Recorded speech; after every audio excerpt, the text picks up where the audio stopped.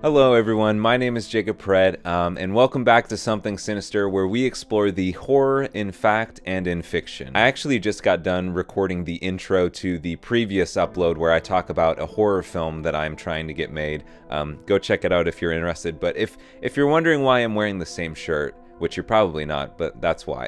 So today's topic is the Catholic controversy and conspiracy iceberg.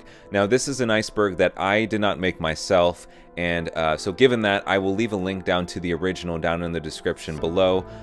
This iceberg is one of the most detailed and overall it's just one of the well-made icebergs that I've ever seen before. But given that the iceberg itself, it's so dense and so well covered that to make a video detailing it in its entirety would require like 3 hours. It would be a 3-hour long video. So essentially what I did is sort of break it down and make it a little bit more palatable, because for those of you who don't know, and I didn't know prior to going into this, Catholicism as a whole is extremely complex, full of history, and you have to know a lot to fully understand all of it. So what I did with this video, I hand selected some of the more prominent categories to talk about. So each of the items listed in that original iceberg, not all of them are featured. Like I said, I tried to go with ones that are a little bit more I guess digestible, so to speak. That way you don't have to have a really extensive knowledge on Catholicism as a whole to sort of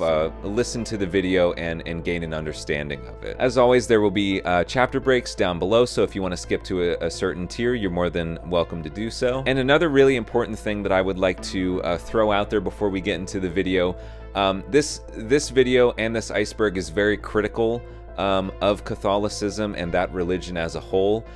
For me personally, I'm a very firm believer that I'm a believer in freedom of religion, and that anyone has the right to worship whatever God they choose and so desire. So while this video is critical of the religion, I don't want to come off as condemning or saying that if you partake in this religion you are a bad person, because I do not believe that. But with all that being said, thank you guys so much as always for checking out the videos and stopping by, and I will talk to you shortly.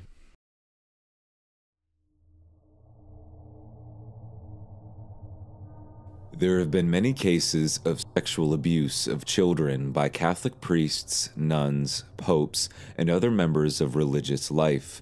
In the 20th and 21st centuries, the cases have involved many allegations, investigations, trials, convictions, acknowledgement and apologies by church authorities, and revelations about decades of instances of abuse and attempts by church officials to cover them up. The abused include mostly boys, but also girls, some as young as 3 years old, with the majority between the ages of 11 and 14.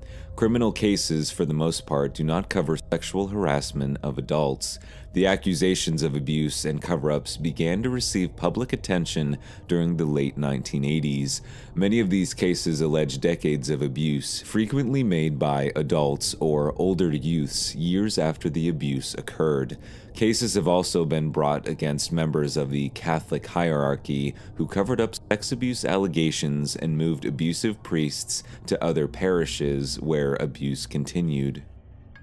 Mother Teresa is a prominent Catholic nun and the founder of the Missionaries of Charity. This organization has undergone much scrutiny by the media, including objections to the quality of medical care which they provided, suggestions that some deathbed baptisms constituted forced conversion, and alleged links to colonialism and racism, and relations to questionable public figures.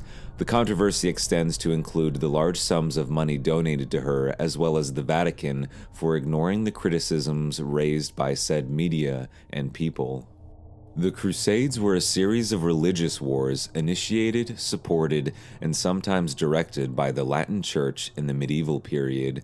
The best known of these crusades are those to the Holy Land in the period between 1095 and 1291 that were intended to recover Jerusalem and its surrounding area from Islamic rule. Beginning with the First Crusade, which resulted in the recovery of Jerusalem in 1099, dozens of crusades were fought, providing a focal point of European history for centuries. The First Crusades had a variety of motivations, including religious salvation, satisfying feudal obligations, opportunities for renown, and economic or political advantage. Later crusades were conducted by generally more organized armies, sometimes led by a king. The Spanish Inquisition was established in 1478 and was intended to maintain Catholic orthodoxy in their kingdoms and to replace the medieval Inquisition. The Spanish Inquisition may be defined broadly as operating in Spain and in all Spanish colonies and territories, which included the Canary Islands, the Kingdom of Naples, and all Spanish possessions in North, Central, and South America. According to modern estimates, around 150,000 people were prosecuted for various offenses during the 3-century duration of the Spanish Inquisition, of whom between 3,000 and 5,000 were executed. The Inquisition was originally intended primarily to identify heretics among those who converted from Judaism and Islam to Catholicism. The Inquisition is infamous for the severity of its tortures and its persecution of Jews and Muslims. If you are unfamiliar, a heretic or heresy involves going against the dominant belief or main ideas of a church or religious organization. The first recorded case of heretics being burnt in Western Europe in the Middle Ages occurred in 1022. Civil authorities burned persons judged to be heretics under the medieval Inquisition. Burning heretics had become a customary practice in the latter half of the 12th century in continental Europe, and death by burning became statutory punishment from the early 13th century. Death by burning for heretics was made positive law by Pedro II of Aragon in 1197. In 1224, Frederick II made burning a legal alternative, and in 1238, it became the principal punishment in the empire. In Sicily, the punishment was made law in 1231, whereas in France, it was made binding law in 1270. The official teachings of Pope John Paul II in 1992 oppose all forms of abortion procedures whose direct purpose is to destroy a zygote, blastocyst, embryo, or fetus, since it holds that human life must be respected and protected absolutely from the moment of conception. From the first moment of his existence, a human being must be recognized as having the rights of a person, among which is the inherent right of every innocent being to life. However, the Church does recognize as morally legitimate certain acts which indirectly result in the deaths of a fetus, as when the direct purpose is removal of a cancerous womb. Clerical celibacy is the requirement in certain religions that some or all members of the clergy be unmarried. Clerical celibacy also requires abstention from deliberately indulging in sexual thoughts and behavior outside of marriage, because these impulses are regarded as sinful. Many people attribute this act as a part of the ongoing sexual abuse in Catholicism. The Catholic Church has intervened in political discourses to enact legislative and constitutional provisions establishing marriage as the union of a man and a woman, resisting efforts by civil governments to establish either civil unions or same-sex marriage. Pope Francis is the first pope to support same-sex civil unions, saying that same-sex civil unions are good and helpful to many. The Church has been opposed to contraception for as far back as one can historically trace. Many early Catholic Church fathers made statements condemning the use of contraception. Among the condemnations is one which refers to an apparent oral form of contraception. Quote, "Some go as far as to take potions that they may ensure bareness and thus murder human beings almost before their conception.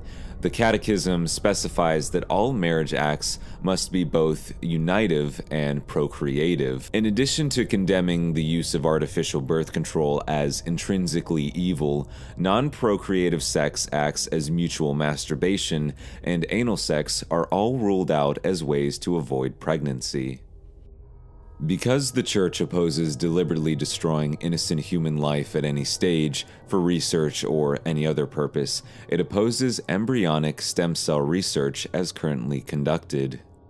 Catholics believe that euthanasia is a crime against life. The teaching of the Catholic Church on euthanasia rests on several core principles of Catholic ethics, including the sanctity of human life, the dignity of the human person, human rights due to proportionality in causistic remedies, the inevitability of death, and the importance of charity. Very similar to the views of homosexuality, the Catholic Church largely recognizes two biological sexes, those being male and female. The United States Conference of Catholic Bishops has not issued an official policy regarding the Equality Act, a comprehensive bill that would, if passed, add sexual orientation and gender identity to the federal civil rights protections that already exist based on race, color, religion, sex, and national origin.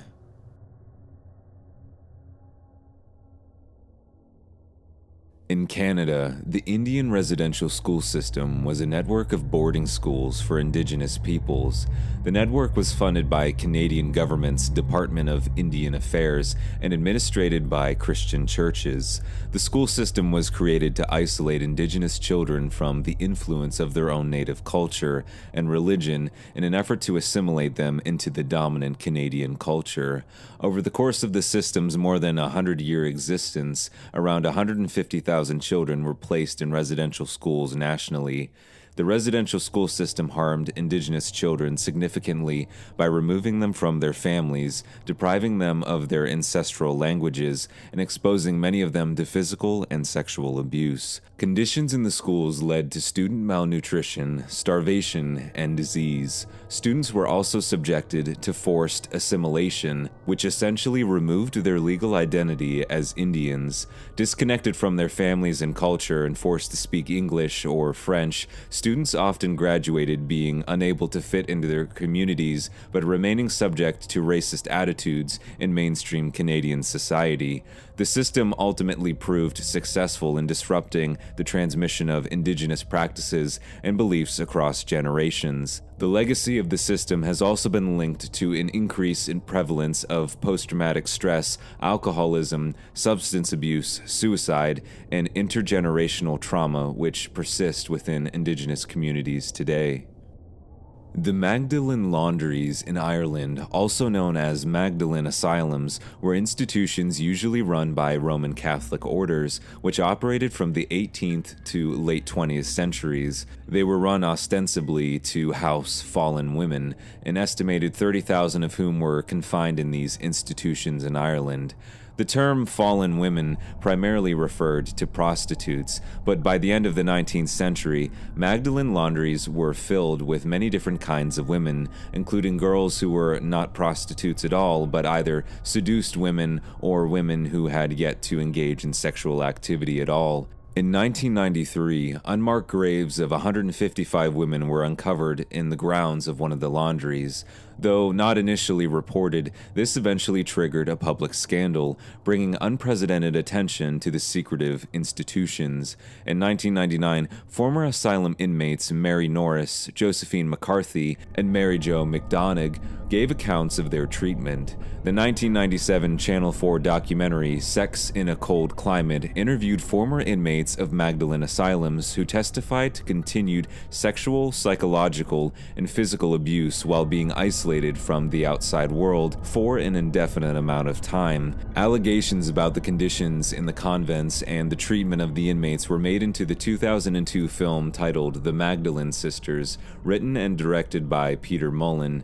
Since 2001, the Irish government has acknowledged that women in the Magdalene laundries were victims of abuse. However, the Irish government has resisted calls for investigation and proposals for compensation. It maintains that the laundries were privately run and abuses at the laundries were outside of the government's remit. In contrast to these claims, evidence exists that Irish courts routinely send women convicted of petty crimes to the laundries. The government awarded lucrative contracts to the laundries without any insistence on protection and fair treatment of their workers. And Irish state employees helped keep laundry facilities stocked with workers by bringing women to work there and returning escaped workers. A formal state apology was issued in 2013, and compensation was offered to survivors, which was set up by the Irish government. Hitler's Pope was a book published in 1999 by the British journalist and author John Cornwell that examines the actions of Eugenio Pacelli, who became Pope Pius XII before and during the Nazi era, and explores the charge that he assisted in the legitimization of Adolf Hitler's Nazi regime in Germany. The book is critical of Pius's conduct during the Second World War, arguing that he did not do enough or speak out enough against the Holocaust. Cornwell argues that Pius's entire career as the nuncio to Germany, Cardinal Secretary of State, and Pope was characterized by a desire to increase and centralize the power of the papacy, and that he subordinated opposition to the Nazis to that goal. He further argues that Pius was anti-Semitic and that his stance prevented him from caring about European Jews. There is a traditionally Catholic idea that we as humans will not meet our pets when we go to heaven, and that they will cease to exist after their time here on earth. According to St. Thomas Aquinas, who was the Italian priest and influential philosopher, being incapable of moral acts means animals can't sin, which means that they don't need a savior, which is good because their sensitive, as opposed to rational, souls do not survive the death of their bodies, having no further or higher end to achieve. So, to sum it up, much as humans may appreciate their being around and project onto them human qualities, animals can neither merit nor enjoy eternal life after death. They don't deserve a reward or indeed require one. For obvious reasons, this is upsetting to many people, religious or otherwise, and has once again tainted the way that people view Catholicism. The religious beliefs of Adolf Hitler, dictator of Nazi Germany from 1933 to 1945, have been a matter of debate. His opinions regarding religious matters changed considerably over time. During the beginning of his political life, Hitler publicly expressed favorable opinions towards Christianity. Some historians describe his later posture as being anti-Christian. He also criticized atheism. Hitler was born to a practicing Catholic mother and was baptized in the Roman Catholic Church. His father, however, was a freethinker and skeptical of the Church. In 1904, he was confirmed at the Roman Catholic Cathedral in Linz, Austria, where his family lived. According to John Willard Toland, witnesses indicate that Hitler's confirmation sponsor had to drag the words out of him, almost as though the whole confirmation was repugnant to him. Hitler biographer John Toland offers the opinion that Hitler carried within him its teaching that the Jew was the killer of God. The extermination, therefore, could be done without a twinge of conscience, since he was merely acting as the avenging hand of God. Rissman notes that, according to several witnesses who lived with Hitler in the men's home in Vienna, he never again attended Mass or received the sacraments after leaving home at 18 years old. Krieger claims that Hitler abandoned the Catholic Church, while Hitler's last secretary asserted that he was not a member of any church at all. Otto Strasser stated critically of the dictator, "Hitler is in fact an atheist," for his unsettling sympathy to Rosenberg's paganism. Another general who who worked closely with Hitler, also said that he had once stated, "I am now, as before, a Catholic and will always remain so." In a speech in the early years of his rule, Hitler declared himself not a Catholic, but a German Christian. The German Christians were a Protestant group that supported Nazi ideology. Hitler and the Nazi Party also promoted non-denominational, positive Christianity, a movement which rejected the most traditional Christian doctrines, such as the divinity of Jesus, as well as Jewish elements such as the Old Testament. In one widely quoted remark, he described Jesus as an Aryan fighter who struggled against the power and pretensions of the corrupt Pharisees and Jewish materialism. Hitler's regime launched an effort toward coordination of German Protestants into a joint Protestant Reich Church and moved early to eliminate political Catholicism.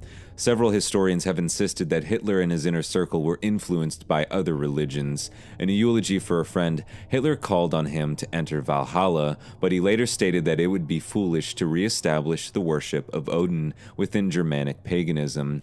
Some historians argue that he was prepared to delay conflicts for political reasons, and that his intentions were to eventually eliminate Christianity in Germany altogether, or at least to reform it to suit a Nazi outlook.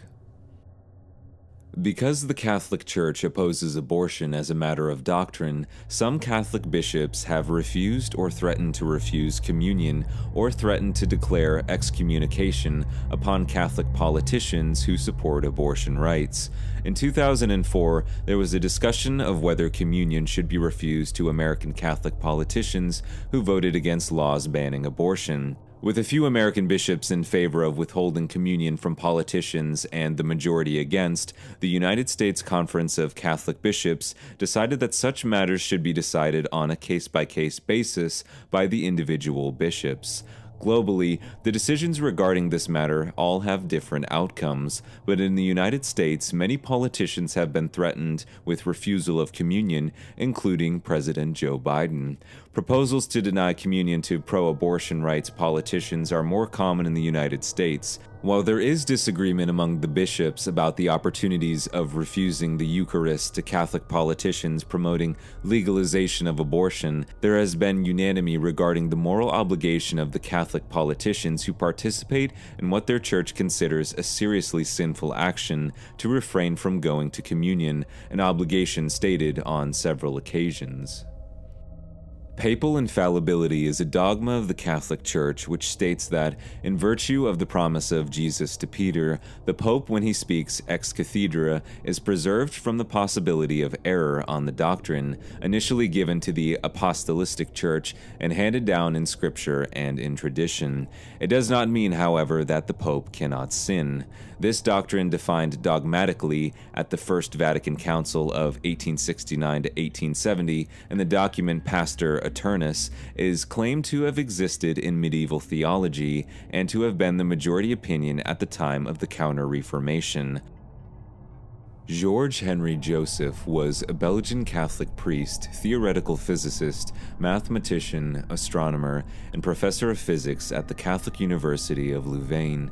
He was the first to theorize that the recession of nearby galaxies can be explained by the expanding universe, which was observationally confirmed soon afterwards by Edwin Hubble. He first derived Hubble's law and published the first estimation of the Hubble constant in 1927, 2 years before Hubble's article. In 1931, George was invited to London to participate in a meeting of the British Association on the relation between physical universe and spirituality. There he proposed that the universe expanded from an initial point, which he called the primeval atom. He developed this idea in a report published in Nature and later called it the beginning of the world. George's theory appeared for the first time in an article for the general reader on science and technology subjects in the December 1932 issue of Popular Science. George's theory became better known as the Big Bang Theory, a picturesque term playfully coined during the 1949 BBC radio broadcast by astronomer Fred Hoyle, who was a proponent of the steady-state universe and remained so until his death in 2001. Purgatory is, according to the belief of some Christian denominations, mostly Catholic, is an intermediate state after physical death. The process of purgatory is the final purification of the elect, which is entirely different from the punishment of the damned. Traditionally, by reference to certain texts of scripture, sees the process as involving a cleansing in fire. Some forms of Western Christianity, particularly within Protestantism, deny its existence entirely. Other strands of Western Christianity see purgatory as a place, perhaps filled with fire. The Catholic Church holds that all who die in God's grace and friendship, but still imperfectly purified, undergo a process of purification, which the Church calls purgatory, so as to achieve the holiness necessary to enter the joy of heaven. The Catholic Church gives the name purgatory to what it calls the after-death purification of all who die in God's grace and friendship, but still imperfectly purified. Though in popular imagination, purgatory is pictured as a place rather than a process of purification, the idea of purgatory as a physical place with time is not part of the Church's doctrine. Fire, another important element of purgatory of popular imagination, is also absent in the Catholic Church's doctrine. The Galileo affair began around 1610 and culminated with the trial and condemnation of Galileo Galilei by the Roman Catholic Inquisition in 1633. Galileo was persecuted for his support of heliocentrism, an astronomical model in which the Earth and planets revolve around the Sun at the center of the universe. In 1610, Galileo published Starry Messenger, describing the observations that he had made with his new, much stronger telescope, amongst them the Galilean moons of Jupiter. With these observations and additional observations that followed, such as the phases of Venus, he promoted the heliocentric theory of Nicholas Copernicus. Galileo's discoveries were met with opposition within the Catholic Church, and in 1616, the Inquisition declared heliocentrism to be a form of heresy. Galileo went on to propose a theory that the tides were evidence of motion on Earth. In 1632, Galileo published his Dialogue Concerning the Two Chief World Systems, which defended heliocentrism and was immensely popular. Responding to mounting controversy over theology, astronomy, and philosophy, the Roman Inquisition tried Galileo in 1633 and found him suspect of heresy and sentenced him to house arrest, where he remained until his death in 1642. At that point, heliocentric books were banned, and Galileo was ordered to abstain from holding, teaching, or defending heliocentric ideas after the trial. The affair was complex since very early on, Pope Urban VIII had been a patron to Galileo and had given him permission to publish the theory as long as he treated it as a hypothesis. But after the publication in 1632, the patronage was broken off due to numerous reasons. Historians of science have corrected numerous false interpretations of the affair. The Da Vinci Code, a popular suspense novel by Dan Brown, generated criticism and controversy after its publication in 2003. Many of the complaints centered on the book's speculations and misrepresentations of core aspects of Christianity and the history of the Catholic Church. Additional criticisms were directed towards the book's inaccurate descriptions of European art, history, architecture, and geography. On April 11, 2005, novelist Louis Perdue sued Brown and his publisher, Random House, for plagiarizing his novels The Da Vinci Legacy in 1983 and Daughter of God in 1999, claiming that there are far too many parallels between my books and the Da Vinci Code for it to be an accident. On August 4, 2005, District Judge George B. Daniels granted a motion for summary judgment and dismissed the suit, ruling that a reasonable average lay observer would not conclude that the Da Vinci Code is substantially similar to Daughter of God. These slightly similar elements are on the level of generalized or otherwise unprotected ideas. He affirmed that the Da Vinci Code does not infringe upon copyrights held by Purdue. This is just one of the multiple copyright infringement lawsuits that have been brought alleging plagiarism in the Da Vinci Code.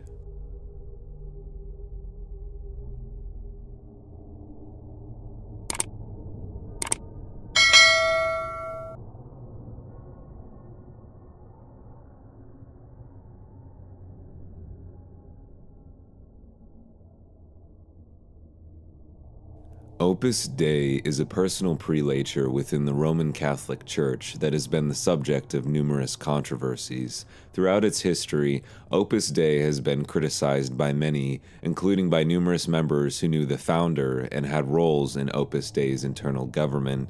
Journalists have described it as the most controversial force in the Catholic Church, and its founder as a polarizing figure. Controversies about Opus Dei have centered on allegations of secretiveness, but also on sexual abuse cases in Spain, Mexico, Uruguay, Chile, and the United States. Cases that were investigated and canonical sanctions were applied to the perpetrators. Controversies have to do with recruiting methods aimed at teenagers becoming numeraries, the illicit use of psychiatric drugs in its central headquarters, the misleading of its lay faithful about their status and rights under canon law, the mortification of flesh practiced by its celibate members, elitism and misogyny, and support of authoritarian or right-wing governments, including the reactionary Franco regime.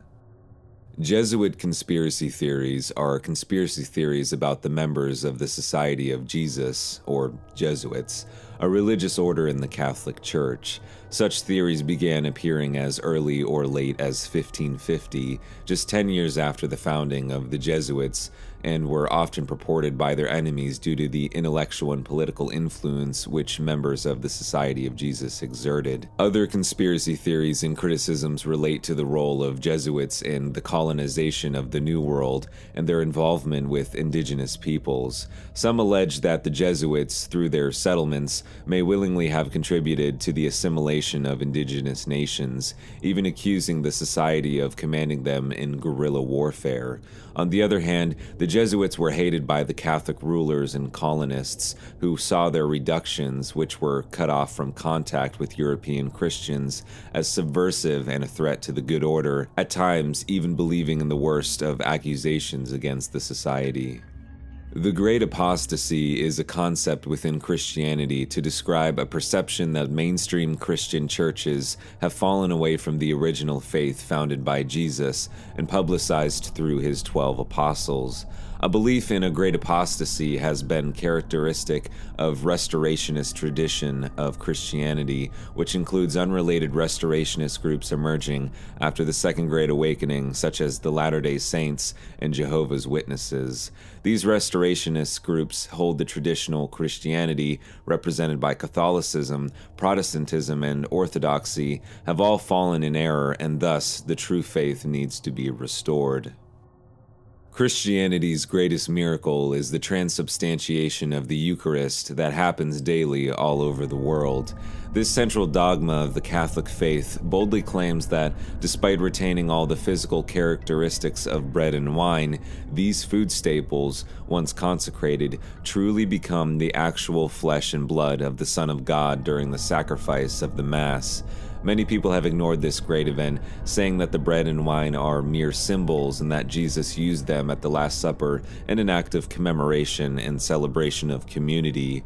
It would seem like an acceptable and comfortable interpretation of Jesus' intention and ease this strange notion of required cannibalism, but to see that this interpretation is incorrect, one must look no further than the Gospel of John to the scandal that Jesus caused with his command. So Jesus said to them, "Truly, truly, I say to you, unless you eat the flesh of the Son of Man and drink his blood, you have no life in you. He who eats my flesh and drinks my blood has eternal life, and I will raise him up at the last day." Marian apparitions is a phenomenon in which witnesses claim that the Virgin Mary, or Jesus' mother, appears to them as a ghost-like apparition. The earliest known claim was from Saint James the Greater, who saw the Virgin Mary while he was preaching on the banks in Spain in 40 AD. Today, apparition reports occur much more frequently. More on this topic throughout the video. In two parts of the Divine Comedy, Dante imagines various levels of hell and heaven. He describes the inferno in great detail, vividly describing the torments and agonies of hell. These descriptions, however, do not come from the Bible. Some come from Islamic tradition. The Quranic basics for this account in Quran 17:1, and Muslims commemorate annually the Night of Ascension, or the 7th month on the Islamic calendar. It is assumed that the general plots, as well as many of the small details of Dante's Divine Comedy, reflect a fantastic treatment of the Islamic theme. Some have speculated, however, perhaps the terrible images of the Inferno spring from Dante's doubt about his own salvation. Catholics, for the most part, have shown their commitment to life on this issue. A recent PPRI poll found that 80% of Catholics support vaccination, with only 7% defined as vaccine refusers. In fact, Catholics appear to be ahead of most of their faith traditions in stepping up, being pro-life, and protecting the common good. Catholic hospitals and universities, likewise, are witnessing the Church's commitments to life, healing, and the common good by requiring that employees and students who wish to return to offices and campuses and participate in the goods of common life be vaccinated. Educational institutions and some professional bodies have had vaccine requirements for decades, and the Church has never opposed them. Yet, in contradiction to the authoritative guidance repeatedly provided by Pope Francis, the Holy See, and the U.S. Conference of Catholic Bishops, that all COVID-19 vaccines are morally acceptable and that Catholics have a duty, responsibility, or obligation to be vaccinated. Some Catholics, however, continue to voice and suggest that vaccines might somehow be morally compromised and are actively supporting Catholics in requesting religious exemptions from vaccine requirements on the basis of Catholic teaching on the primacy of conscience. One organization even crafted a religious exemption template letter that has been promoted by a small number of bishops, advertised in parish bulletins, and distributed through social media networks. This position not only distorts Catholic teaching on conscience, but it also ignores most of the necessary components of Catholic moral discernment, our liturgical identity, charity, and the virtues, the consensus position of magisterial authority, Catholic social teaching, and even principles of Catholic bioethics. Prisoner in the Vatican described the situation of the Pope with respect to Italy during the period from the capture of Rome by armed forces of the Kingdom of Italy on the 20th of September 1870 until the Lateran Treaty on the 11th of February 1929. Part of the process of Italian unification, the city's capture ended the millennium-old temporal rule of popes over central Italy and allowed Rome to be the designated capital of the new nation. Although the Italians did not occupy the territories of Vatican Hill, delimited by the Leononan Walls, and offered the creation of the city-state in the area, the popes from Pius IX to Pius XI refused the proposal and described themselves as prisoners of the new Italian state. Spanish for Our Lady of Holy Death, often shortened to simply Santa Muerte, is a cult image, female deity, and folk saint in folk Catholicism and Mexican neo-paganism. A personification of death, she is associated with healing, protection, and safe delivery to the afterlife by her devotees.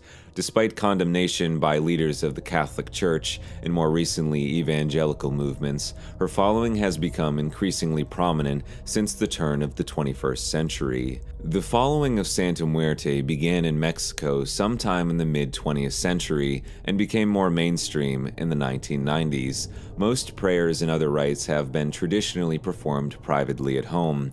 Since the beginning of the 21st century, however, worship has become more public, especially in Mexico City after a believer called Enriqueta Romero initiated her famous Mexico City Shrine in 2001.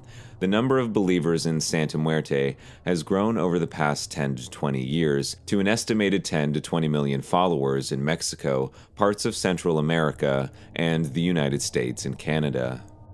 In the banquet of the Eucharist, some Catholics believe that Jesus is not dead, but is a living sacrifice. Secondly, his substance is not diminished by consuming the Eucharist. To the contrary, Jesus is bodily in heaven, seated at the right hand of the Father, though his body becomes miraculously present wherever the Eucharist is celebrated.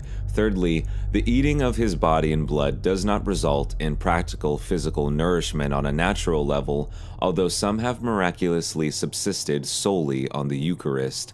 The purpose of the Eucharist is to provide spiritual nourishment. Cannibals consume the flesh of a dead person in a way that diminishes and profanes the corpse. Throughout the sacrament of the Eucharist, Jesus freely gives himself to us, and we consume his living body, blood, soul, and divinity in a way that mysteriously and miraculously does not diminish him, but instead enhances our spiritual life. Critics of this practice, however, may simply call it cannibalism.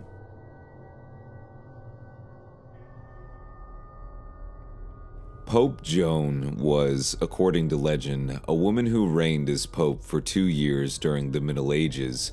Her story first appeared in chronicles in the 13th century and subsequently spread throughout Europe. The story was widely believed for centuries, but most modern scholars regard it as fictional.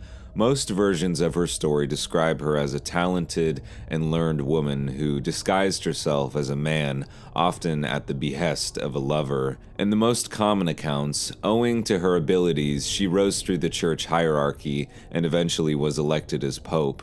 Her sex was revealed when she gave birth during a procession, and she died shortly after, either murder or of natural causes.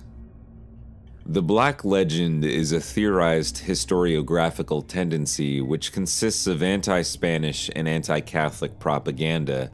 Its proponents argue that its roots dates back to the 16th century, when it originally was a political and psychological weapon that was used by Spain's European rivals in order to demonize the Spanish Empire, its people, and its culture, minimize Spanish discoveries and achievements, and counter its influence and power in world affairs.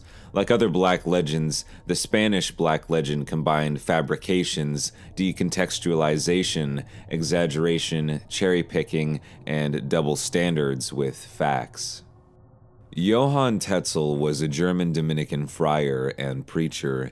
He was appointed inquisitor for Poland and Saxony, later becoming the Grand Commissioner for Indulgences in Germany. Tetzel was known for granting indulgences on behalf of the Catholic Church in exchange for money, which grants a remission of temporal punishment due to sin, the guilt of which has been forgiven. In other words, Tetzel would offer forgiveness for sins in exchange for money. Pope John Paul I died suddenly in September of 1978, just 33 days after his election. Following contradictory reports about the circumstances of his death and apparent anomalies about the issuing of the death certificate and other procedures, several conspiracy theories have emerged. Most of them state that the Pope had financial scandals involving the Vatican Bank, which could have exposed the financial scandals tied to it involving Freemasons, the Mafia, and significant amounts of money laundering. In 2019, 19 theologians and academics released a letter to all Catholic bishops throughout the world, accusing Pope Francis of being a heretic and urging the bishops to take action in order to rectify this dire state of affairs. This was in response to the Pope's continual ambiguity when addressing controversial affairs such as same-sex marriage. However, many Catholic apologists have stated the fact that Pope Francis articulates these positions in an ambiguous manner, which makes it almost impossible to accuse him rightly of heresy. The Catholic Church authorizes the use of exorcism for those who are believed to be the victims of demonic possession. The Catholic Church revised the rite of exorcism in January of 1999, though the traditional rite of exorcism in Latin is allowed as an option. The ritual assumes that possessed persons retain their free will, though the demon may hold control over their physical body, and involves prayers, blessings, and invocations with the use of the document of exorcisms and certain supplications. Stigmata in Roman Catholicism are bodily wounds, scars, and pain which appear in locations corresponding to the crucifixion wounds of Jesus Christ, the hands, wrists, and feet. Stigmata are exclusively associated with Roman Catholicism. Many reported stigmatics are members of Catholic religious orders. Going off of stigmata, the first priest to exhibit the wounds was 20th century mystic Saint Padre Pio, whose scientifically well-documented marks persisted for about 50 years until they healed at the time of his death. Pio was said to have had the gift of reading souls and the ability to bilocate, among other supernatural phenomena. He was also said to communicate with angels and work favors and healings before they were requested of him. Throughout the history of the Catholic Church, there have been reports of supposed miraculous preservations of the corpses of the holy deceased. Many of these bodies were discovered by accident, and others have unearthed during the Catholic rite of recognition in the canonization process.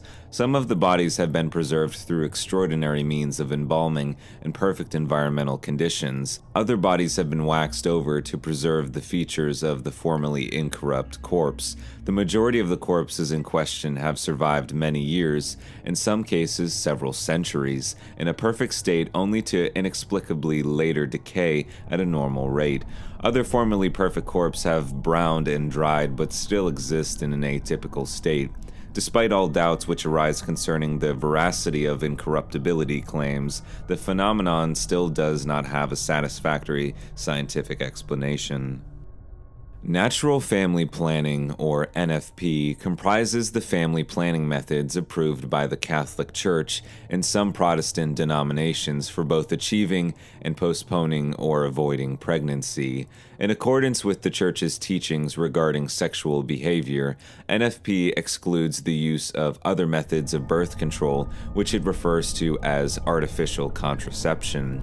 Periodic abstinence, the crux of NFP, is deemed immoral by the Church for avoiding or postponing pregnancy for just reasons.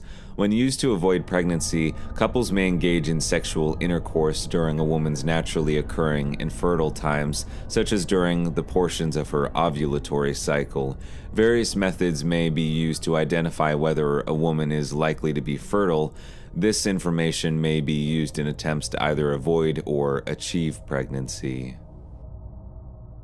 Complementarianism is a theological view in Christianity, Judaism, and Islam that men and women have different but complementary roles and responsibilities in marriage, family life, and religious leadership.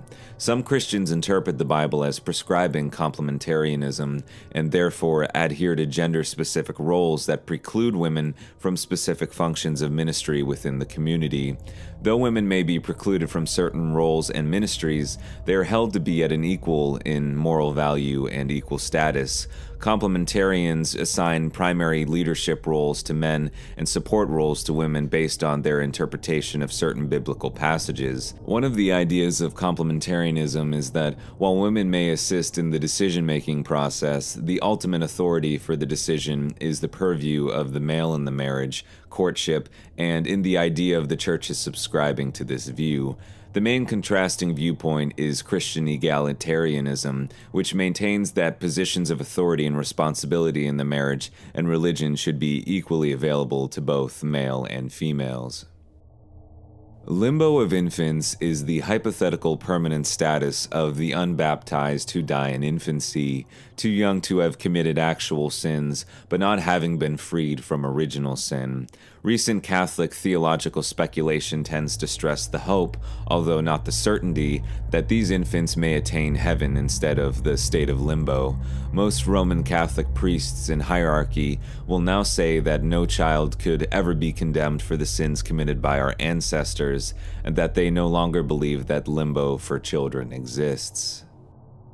The Shroud of Turin is a length of linen cloth bearing the negative image of a man. Some describe the image as depicting Jesus of Nazareth and believe that the fabric is the burial shroud in which he was wrapped after crucifixion.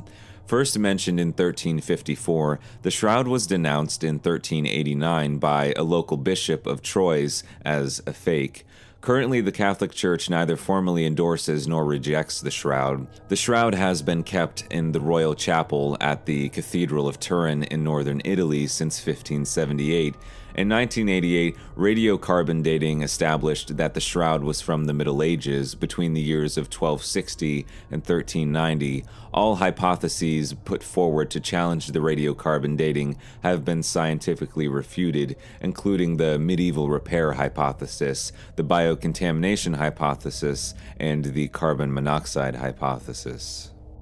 The Two Babylons is a book that started out as a religious pamphlet published in 1853 by the Presbyterian Free Church of Scotland theologian Alexander Hislop. Its central theme is the argument that the Catholic Church is the Babylon of Apocalypse, which is described in the Bible. The book delves into the symbolism of the image which is described in the book of Revelation, the woman with the golden cup, and it also attempts to prove that many of the fundamental practices of the Church of Rome stem from non-scriptural precedents. It analyzes modern Catholic holidays, including Christmas and Easter, and attempts to trace their roots back to pagan festivals. It also attempts to show that many other accepted doctrines, such as Jesus' crucifixion on the cross, may not be correct. Hislop provides a detailed comparison of the ancient religion which was established in Babylon by drawing on a variety of historical and religious sources in order to show that the modern papacy and the Catholic Church are the same system as the Babylon which was mentioned by Apostle Paul in the 1st century and the author of Revelation. Most modern scholars have rejected the book's arguments as based on a flawed understanding of Babylonian religion, but variations of them are accepted among some groups of Christian religious evangelical Protestants.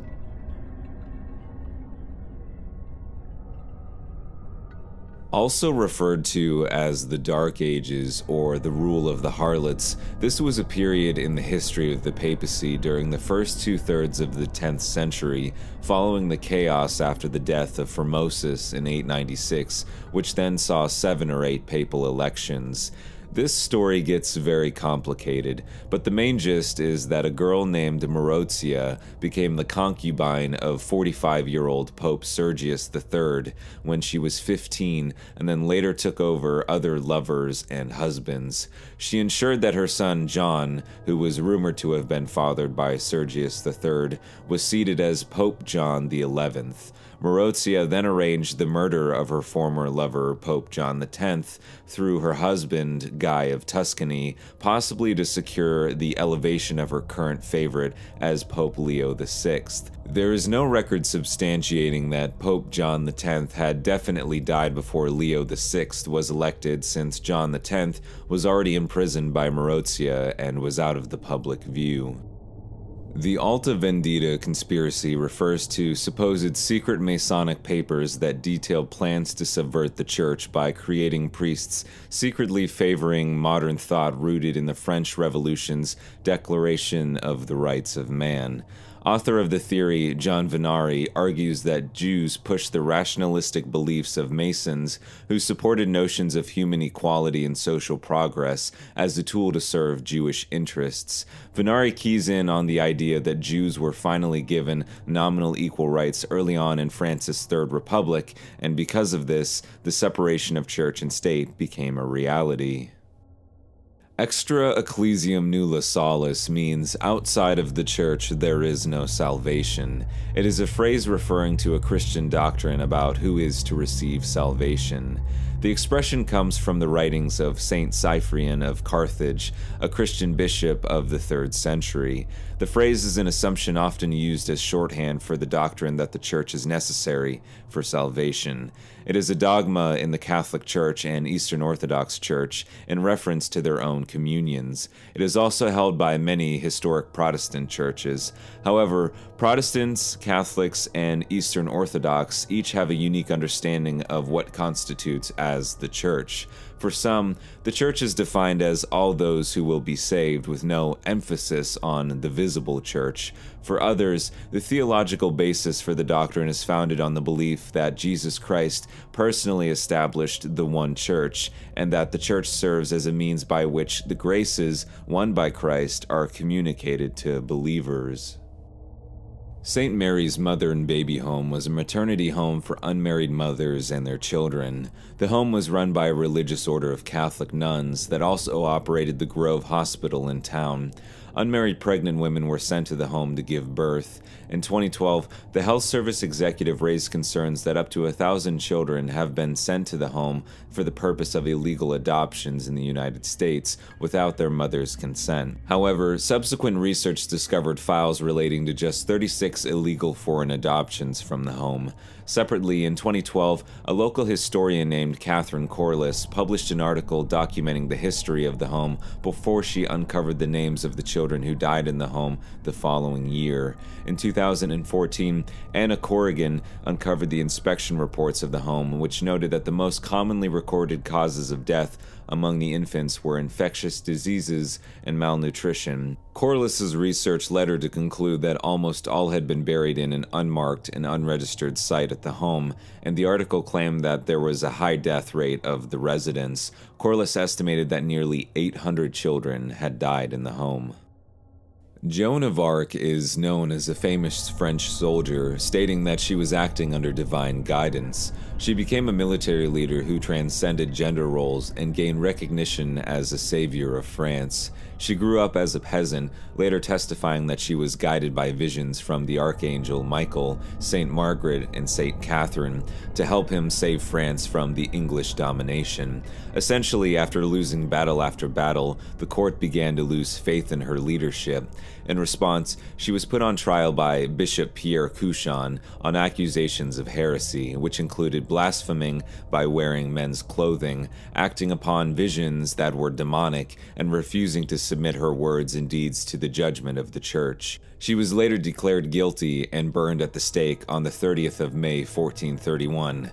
She was only 19 at the time. Some people deny that this ever happened, however.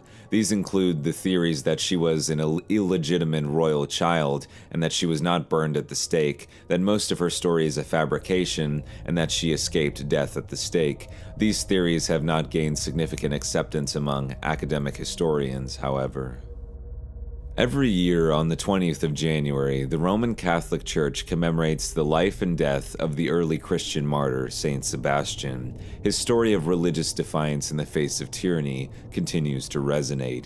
The image of Saint Sebastian tied to a post or tree, his body riddled with protruding arrows, has since become an iconic image in art history, yet his image has transformed quite dramatically over the centuries. As a Christian, Sebastian was sentenced to death by an archer firing squad as a part of the last and most severe attack on Christians in the Roman Empire. The legacy of Saint Sebastian has continued throughout art history, particularly through sculpture and paintings that depict his moment of torture and eventual demise. Sebastian has often been depicted as emblematic of the pleasure and pain dichotomy within Christian martyrdom. That is, that one must endure pain on earth in order to receive the pleasure of eternal salvation. There is also a sense of longing in his gaze, whether this is for his future sanctification, the earthly life that is leaving behind, or both is unclear. The cross of St. Peter is an inverted Latin cross traditionally used as a Christian symbol, but in recent times also used as an anti-Christian and even a satanic symbol. The origin of the symbol comes from the belief that Peter the Apostle was crucified upside down. The tradition first appears in the martyrdom of Peter, a fragmented text found in, but possibly predating, the apocryphal Acts of Peter, which was written no later than 200 AD. It is believed that Peter requested this form of crucifixion as he felt that he was unworthy to be crucified in the same manner as Jesus.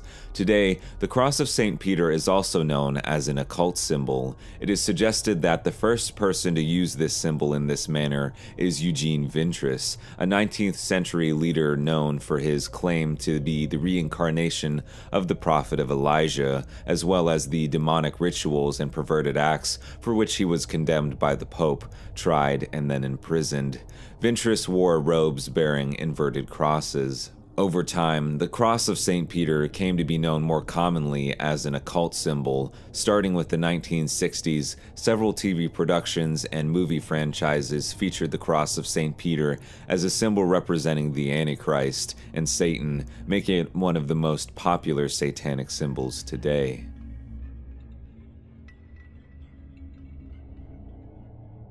The Holy Prepuce, or Holy Foreskin, is one of the several relics attributed to Jesus, a product of the circumcision of Jesus, to be specific. At various points in history, a number of churches in Europe have claimed to have possessed Jesus' foreskin, sometimes at the same time. Various miraculous powers have been ascribed to it. Joseph of Cupertino is most famous for levitating at prayer. Already as a child, Joseph showed a fondness for prayer. Following a brief assignment caring for a friary mule, Joseph began his studies for the priesthood. Though studies were very difficult for him, Joseph gained a great deal of knowledge from prayer. He was eventually ordained in 1628. Joseph's tendency to levitate during prayer was sometimes a cross. Some people came to see this much as they might have gone to see a circus sideshow. Joseph's gift led him to be humble, patient, and obedient, even though at times he was greatly tempted and felt forsaken by God. He fasted and wore iron chains for much of his life. The friars transferred Joseph several times for his own good and for the good of the rest of the community. He was reported to and investigated by the Inquisition. The examiners exonerated him. Joseph was canonized in 1767. In the investigation preceding the canonization, 70 incidents of levitation were recorded. This one translates to Hammer of Witches, which is much easier to pronounce. It is the best-known treatment on witchcraft. It was written by the German Catholic clergyman Heinrich Kramer and first published in the German city of Speyer in 1486. It has been described as the compendium of literature and demonology of the 15th century. The top theologians of the Inquisition at the Faculty of Cologne condemned the book as recommending unethical and illegal procedures, as well as being inconsistent with Catholic doctrines on demonology. The Malleus elevates sorcery to the criminal status of heresy and recommends that secular courts prosecute it as such. The Malleus suggests torture to effectively obtain confessions and the death penalty as the only certain remedy against the evils of witchcraft. At the time of its publication, heretics were frequently sentenced to be burned alive at the stake, and the Malleus encouraged the same treatment of witches. The book had a strong influence on culture for several centuries. The Cathar Crusade was a 20-year-long military campaign which Pope Innocent III initiated in order to eliminate Catharism in southern France. The crusade was primarily prosecuted by the French crown, and it promptly took on a political flavor. It not only resulted in a significant reduction of the number of practicing Cathars, it also resulted in a realignment of the county of Toulouse, bringing it into the sphere of the French crown and diminishing the distinct regional culture and high level of influence of the Counts of Barcelona. Raphael Lemkin, who coined the word genocide in the 20th century, referred to the Cathar genocide as one of the most conclusive cases of genocide in religious history. Mark Gregory Pegg writes that the Cathar genocide ushered genocide into the West by linking divine salvation to mass murder, and by making slaughter as loving as an act as his sacrifice on the cross. Chick tracts are short evangelical gospel tracts, originally created by American publisher and religious cartoonist Jack Chick in the 1960s. Catholicism is a frequent target of Chick tracts and other writings. No fewer than 20 of the tracts are devoted to Catholicism, including Are Roman Catholics Christians?, arguing that they're not, The Death Cookie, a polemic against the Catholic Eucharist, and Why is Mary Crying?, arguing that Mary does not support the veneration Catholicism gives her. One notable tract entitled Mary's Kids focuses on an elderly Catholic member who disapproved of her son marrying a Pentecostal woman and teaching their young daughter about the Virgin Mary. The mother convinces the elder that Mary was not a perpetual virgin after confronting her about the fact that the Catholic priests were sex offenders. Martin Luther was a man who went to confession frequently in the monastery. He struggled with many spiritual issues, most especially the knowledge of his own salvation. Despite the strict monastic life filled with penances and prayer, Luther doubted whether he was truly justified in the eyes of God. Luther viewed the church as the whore of Babylon and the Pope himself as the Antichrist. A year later, in 1521, Luther wrote another work titled On Monastic Vows, which led large numbers of monks and nuns to leave their monasteries and convents. Luther personally assisted the escape of 12 nuns from the convent. A few years later, he married one of them, named Catherine von Bora. Luther said that he rejected his priestly ordination and married in order to please his father and despite the Pope. These actions, as well as other acts of defiance, have led many people to hypothesize that Martin Luther was in fact demonically possessed. Prior to the 1930s, the main focus of devotion to Our Lady Fatima was on the need to pray the Rosary for the end of the World War I and for world peace in general. After the publication of Sister Lucia's memoirs starting in 1935, Fatima came to be seen as presenting the victory of the Blessed Virgin over communism. Containing words attributed to the Blessed Virgin Mary, the text of the Third Secret released by the Vatican contains no words attributed to the Blessed Virgin Mary. The Third Secret supposedly begins with the words, "In Portugal, the dogma of the faith will always be preserved," words which Lucia included in her fourth memoir, but which are included only as a footnote to the text released by the Vatican. Lucia, however, stated in her fourth memoir that she was not going to reveal the third part. The third supposedly contains information about the apocalypse, apostasy, and satanic infiltration of the church. In an interview published in the 11th of November 1984 edition of Jesus magazine, Cardinal Ratzinger was asked whether he had read the text of the Third Secret and why it has not been revealed. Ratzinger acknowledged that he had read the Third Secret and stated in a part that the Third Secret involves the importance of the end times and dangers threatening the faith and the life of the Christian and therefore the life of the world. The ties between Nagasaki and the Catholic Church go way back. A lord donated land to Jesuit missionaries from Portugal in 1580. The new religion spread so quickly that it was outlawed as a threat to local rulers. 26 martyrs were crucified in the city's hills in 1597. The only port continuously open to foreign trade, it was a stronghold of secret faith during the long suppression of Christianity from 1614 to 1873. The Fat Man, the plutonium implosion bomb detonated over Nagasaki, killed about 40,000 people immediately and another 30 to 40,000 by the end of the year. It decimated 71% of the Catholic community, many descendants of the hidden Christians who concealed faith behind Shinto and Buddhist practice. Blood libel, or ritual murder libel, is an anti-Semitic canard which falsely accuses Jews of murdering Christian boys in order to use their blood in the performance of religious rituals. Historically, echoing very old myths of secret cultic practices in many prehistoric societies, the claim, as it is leveled against Jews, was rarely attested to in antiquity. It was, however, frequently attached to early communities of Christians in the Roman Empire, re-emerging as a European Christian accusation against Jews in the medieval period. This libel, alongside those of well poisoning and host desecration, became a major theme of the persecution of Jews in Europe from that period to the present day. Blood libels typically claim that Jews require human blood for the baking of matzos, a flatbread which is eaten during Passover, although this element of the accusation was allegedly absent in the earliest blood libels in which then contemporary Jews were accused of reenacting the crucifixion. The accusations often assert that the blood of Christian children is especially coveted, and historically, blood libel claims have been made in order to account for the otherwise unexplained deaths of children.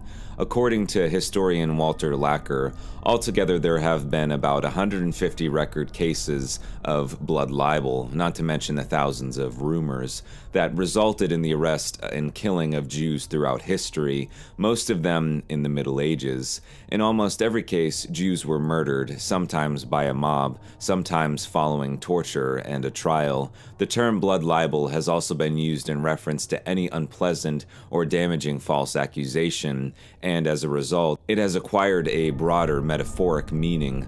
However, the wider usage of the term remains controversial because Jewish groups often object to it. In the late June of 2017, Vatican police raided a drug-fueled gay sex party at an apartment belonging to an aide of one of Pope Francis's key advisors. The Holy Father was enraged since the home, inhabited by Francesco Cardinal, I'm not going to try and pronounce his last name, his secretary, belonged to the Vatican's Congregation for the Doctrine of Faith, the arm charged with tackling clerical sex abuse. Cops raided the apartment after the neighbors voiced concern about multiple people acting strangely while streaming in and out of the residence. Once police were inside the apartment, they said that they found multiple men engaged in rampant drug use and homosexual activity. They then arrested the priest, an aide to one of Pope Francis's key advisors, again, after taking him to a clinic to detox for the drugs he'd ingested. The unnamed aide went on a spiritual retreat shortly after in convent in Italy, the paper stated. There was a time when the bones of Christian martyrs provoked much value, and in the quest to acquire these sacred relics, an underground economy sprung up to match demand with supply. The market for relics spanned both high and low classes. Everyone from peasants to bishops to even kings clamored to see them. After all, these divine rock stars had the power to give direct blessings from God. On feast days, droves of pilgrims flocked to cathedrals and parishioners swooned and fainted, each one hoping to witness a miracle. The only problem was that acquiring top relics required a lot of time and money. It was a big business, and the most desirable relics were the ones that were the hardest to come by. The closer they were found to the Holy Land, the older and thus holier the relics were. Trips to Palestine were hardly a walk in the park, but Rome, the Eternal City, with its cemeteries, ruins, and stature as the seat of Christianity, was the ultimate treasure trove. Certain popes, however, placed restrictions on the trade, largely because of the uproar of Roman citizens who were tired of foreigners looting through their cultural heritage. Despite the vast reduction of trade in unsanctioned relics throughout the centuries, the Catholic Church didn't stop requiring all altars to house relics until 1969. In 2011, the British Museum hosted the Treasures of Heaven exhibition, displaying some of the Vatican's costliest art and saints' body parts in all of their splendor.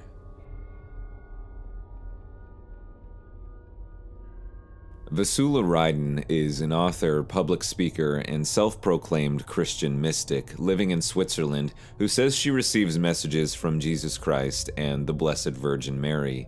Her writings frequently call for people to repent, love God, and unify the churches. She has developed a large following, particularly among Roman Catholics, who come to her lectures and buy her writings and tapes. She writes the messages in English and has changed some writings between editions. In 1995, the Catholic Church's Congregation for the Doctrine of Faith, led by Cardinal Joseph Ratzinger, published a notification, or a message from the Holy See, on the writings of Ryden, saying that her communications should not be considered supernatural, and calling all Catholic bishops to prevent Ryden's ideas from being spread in their churches. In 2007, Cardinal William Levada confirmed that the 1995 notification was still in effect. He recommended that Catholics should not join prayer groups organized by Ryden. In 2011, the Greek Orthodox Church officially disapproved of Ryden's teachings, instructing their faithful to disassociate from Ryden. In 2012, the Church of Cyprus said that Ryden's teachings were founded upon heresy. Hans Schmidt was a German Catholic priest and rapist convicted of murder and executed in the United States at Sing Sing Prison in New York. He is the only Catholic priest in American history to face capital punishment. In Schmidt's most documented case, Schmidt met Anna Müller, the housekeeper at the rectory of St. Boniface's Church, who had immigrated from Austro-Hungarian Empire in 1910. In his conversations with alienists, Schmidt claimed to have heard the voice from God ordering him to love Anna. She first refused his advances, but eventually began having a secret sexual relationship with Schmidt. Beginning in December of 1912, Schmidt was also having a secret homosexual relationship with a New York City dentist named Ernest Moret, with whom he operated a counterfeiting ring. Schmidt later claimed to have enjoyed Moret more than Anna. Despite his subsequent transfer to St. Joseph's Church in Harlem, Schmidt and Anna continued a secret sexual relationship. It was later revealed that they were married in a secret ceremony, which Schmidt performed himself. Schmidt also wrote their names on a marriage certificate and told Anna that he was about to leave priesthood for her. During a sexual encounter with Anna on the high altar of St. Joseph's Church, Schmidt received what he claimed to have been a command from God to sacrifice Anna. The command was repeated so insistently that Schmidt told Anna, who called him crazy. Soon after, Anna informed him that she was pregnant. On the night of September 2nd, 1913, Schmidt went to the apartment that they had rented while posing as a married couple. He slashed Anna's throat while she slept, drank her blood, raped her as she bled to death, dismembered her body, and threw the pieces of her from the ferry into the Hudson River. Schmidt then returned to St. Joseph's Church, offered Mass, and administered Holy Communion as though nothing had ever happened. Gabriele Amorth was an Italian Catholic priest and exorcist of the Diocese of Rome who performed tens of thousands of exorcisms over his 60-plus years as a priest. As the appointed exorcist for the Diocese of Rome, Amorth was the chief exorcist of the Vatican. In October of 2000, it was reported that he had performed over 50,000 exorcisms, which ranged from a few minutes to several hours in length. In March of 2010, he said that the number had increased by 70,000. By May of 2013, he said that he had performed 160,000 exorcisms in the course of his ministry. According to Amorth, each exorcism does not represent a victim of possession, but rather each exorcism is counted as a prayer or ritual alone, and some possession victims required hundreds of exorcisms. The Wandering Jew is a mythical immortal man whose legend began to spread in Europe in the 13th century. In the original legend, a Jew who taunted Jesus on the way to the crucifixion was then cursed to walk the earth until the second coming. The exact nature of the wanderer's indiscretion varies in different versions of the tale, as do aspects of his character. Sometimes he is said to be a shoemaker or a tradesman, while sometimes he is the doorman at the estate of Pontius Pilate. Cecile Godfrieda Bombeek was an Order of St. Joseph nun and Belgian serial killer who killed 3 people between 1976 and 1977. Bombeek's aberrant behavior began after an operation to remove a brain tumor. Although the operation was outwardly a success, her colleagues noticed that strange behavior had started shortly after she had recovered from the surgery. When they later investigated her case, local police consulted neurological specialists who advised them that in some cases personalities can shift under such an operation. After her surgery, Bombeek had been given morphine to ease her pain. Unfortunately, she became addicted and became fixated on obtaining money for illicit supplies of the drug. In addition, she made lesbian overtures to other nuns. After some time in this role, Bombeek was officially accused of killing 3 patients due to allegations that each was too noisy at night.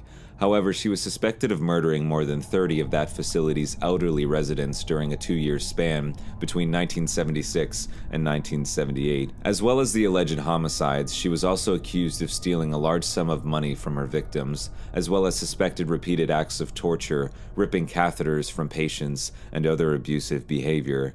Time magazine had reported that Bombeek was finally apprehended through the efforts of fellow nuns who worked within the 38-bed geriatric ward and who recorded a string of mysterious deaths and other irregularities. Sister Lucy Truth began in 2017 as an effort to discover the truth concerning the life and person of Sister Lucia dos Santos of Fatima, specifically through scientific and expert analysis of various aspects of Sister Lucy. Photographic evidence available on the internet in authoritative biographies as well as handwritten samples have been gathered and submitted for analysis in order to find out whether or not the real Sister Lucy of Fatima was replaced by an impostor during the year of 1958. Over the course of the years 2018 to 2022, Sister Lucy Truth commissioned a wide range of scientific professionals and medical specialists and has now compiled a sufficient number of expert reports to make the judgment that there were in fact two women, one authentic Sister Lucy, who was the seer at Fatima in 1917, and the other an impostor who presented herself as the real Sister Lucy of Fatima at least from May 13, 1967 until her death on February 13, 2005. Lady of Akita is a Catholic title of the Blessed Virgin Mary associated with Marian apparitions reported in 1973 by Sister Agnes Katsuko Sasagwa in the remote area of Akita, Japan.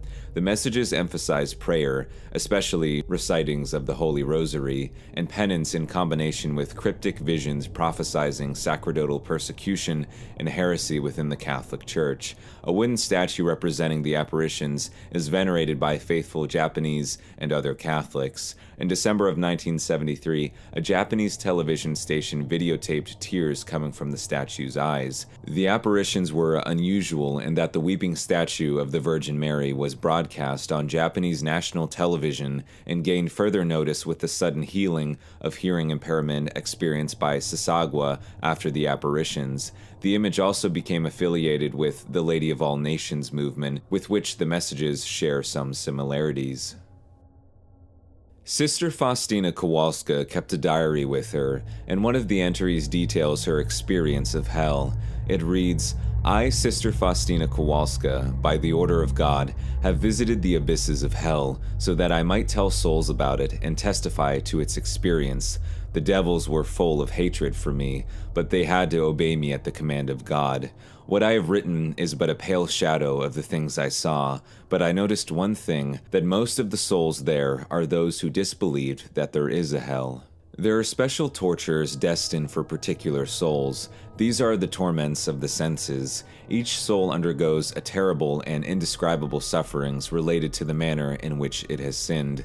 There are caverns and pits of torture where one form of agony differs from another. I would have died at the very sight of these tortures if the omnipotence of God had not supported me. Let the sinner know that he will be tortured throughout all eternity, in those senses which he made us of to sin. I am writing this at the command of God, so that no soul may find an excuse by saying that there is no hell, or that nobody has ever been there, and so no one can say what it was like, how terribly souls suffer there. Consequently, I pray even more fervently for the conversion of sinners. I insistently plead God's mercy upon them. O my Jesus, I would rather be in agony until the end of the world amidst the greatest sufferings than offend you by the least of sin." On the 18th of January, 1277, Pope John XXI introduced Bishop Tempier to investigate the complaints of the theologians. Not only did Tempier investigate, but in only 3 weeks, on his own authority, he issued a condemnation of 219 propositions drawn from many sources, including, apparently, the works of Thomas Aquinas, some of whose ideas found their way onto the list. The list was published on the 7th of March, and it condemned a great number of errors, some of which emanated from the astrology and others from philosophy. These included that there was no first man, nor will there be a last. On the contrary, there always was and always will be generation of man from man. That God could not move the heavens with rectilinear motion, and the reason is that a vacuum would remain.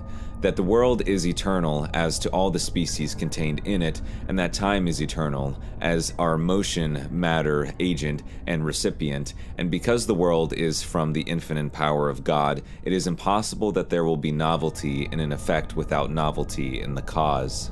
The penalty for anyone teaching or listening to the listed errors was excommunication, unless they turned themselves in to the bishop or the chancellor within 7 days, in which the case the bishop would inflict proportionate penalties. The condemnation sought to stop the Master of Arts teacher from interpreting the works of Aristotle in ways that were contrary to the beliefs of the Church. In addition to the 219 errors, the condemnation also covered unidentified treatises on geomancy, necromancy, witchcraft, and fortune-telling. Under St. Peter's is a short story by Harry Turtledove, first published in The Secret History of Vampires, edited by Daryl Schweitzer in 2007. It was reprinted in By Blood We Live, edited by John Joseph Adams from Nightshade Books in 2009, and We Install the Other Stories in 2015. Sure to become one of Turtledove's most controversial stories, Under St. Peter's tells how Jesus, rather than dying on the cross, instead became a vampire and was imprisoned in St. Peter's Basilica, guarded by the secret cadre of priests. The viewpoint narration alternates between the vampire Jesus, a somewhat deranged creature given to long periods of thirst, and the newly anointed Pope Benedict XVI, unnamed in the story but described unmistakably. Benedict is taken before Jesus shortly after becoming Pope in 2005 and is subject to Jesus' bite, a tradition stretching back to St. Peter. In the We Install collection, Turtledove says that this is his rare concession to secret history, a genre which he is unusually uninterested in writing. As of now, there is no settled doctrinal or moral practice with respect to ghosts or apparitions, says Lawrence Cunningham, Professor Emeritus of Theology at the University of Notre Dame. You can't point out a canon or canon law that addresses it. When it comes to the paranormal, the Church walks a fine line. On the one hand, Catholicism is defined by a belief in the supernatural. One person of the Trinity was, in the not-too-distant past, commonly referred to as the Holy Ghost, but Church leaders also must battle against errant belief in the occult. The word ghost comes from Geist, the German word for spirit. A poltergeist, or noisy ghost, is a spirit that makes its presence known with acts of mischief, throwing toasters or dining room chairs around. Martin Luther was one of the earliest to use the term poltergeister. The modern Catholic dictionary defines ghost as a disembodied spirit. Christianity believes that God may, and sometimes does, permit a departed soul to appear in some visible form to people on earth. The definition continues, their purpose may be to teach, warn, or request some favor for the living. The Catechism of the Catholic Church teaches that all forms of divination are to be rejected. This includes recourse to Satan or demons, conjuring up the dead, or other practices falsely supposed to unveil the future. The Church has been contemplating and trying to explain ghostly manifestations for a long time. Much of that has been done through the uniquely Catholic concept of purgatory, where many ghosts reside. The Church formulated the doctrine of purgatory at the councils of Florence and Trent in the 15th and 16th centuries. The Catechism defines purgatory as the final purification of the elect, which is entirely different from the punishment of the damned. The following is a narrative from St. Vincent Ferrer. He relates that an archdeacon in Lyons gave up his charge and retreated into a desert place to do penance, and that he died the same day and the same hour as St. Bernard. After his death, he appeared to his bishop and said to him, "Know, Motzinger, that at the very hour I passed away, 33,000 people died. Out of this number, Bernard and myself went up to heaven without delay, 3 went to purgatory, and all of the others fell into hell." Our chronicles relate, however, an even more dreadful happening. One of our brothers, well known for his doctrine and holiness, was preaching in Germany. He represented the ugliness of the sin, of the impurity so forceful that a woman fell dead of sorrow in front of everyone. Then, coming back to life, she said, "When I was presented before the tribunal of God, 60,000 people arrived at the same time from all parts of the world. Out of that number, 3 were saved by going to purgatory, and all the rest were damned."